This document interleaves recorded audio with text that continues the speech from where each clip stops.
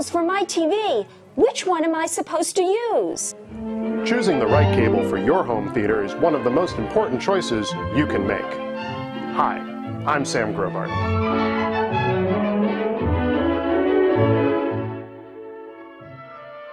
There are 3 different kinds of cables to consider when you're setting up a home theater system. The least expensive and lowest quality is called the composite cable. As you can see here, a composite cable has 3 connectors: red and white for stereo audio, and yellow for a video signal. Just keep in mind, a composite cable cannot transmit a high-definition video signal to a television. For that, you'd want something like a component cable.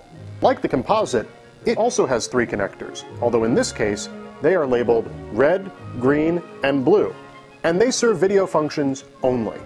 You will get a good high-definition signal sent through a component cable, but to get audio, you will need additional cables.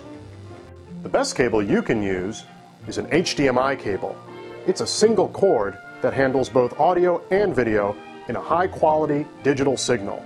Using HDMI, you'll get the very best picture and audio quality available, and no clutter behind your television. How much am I supposed to spend? The man in the store said I should get the most expensive one. What malarkey. Whatever some pushy salesman might say, you shouldn't spend a lot of money on cables. Unless you're talking about something longer than 50 feet, the least expensive cable is the best cable to buy. Wow, I didn't know it could be that easy. Thanks. My pleasure. With simple tips like these, it's easy to make the right connection.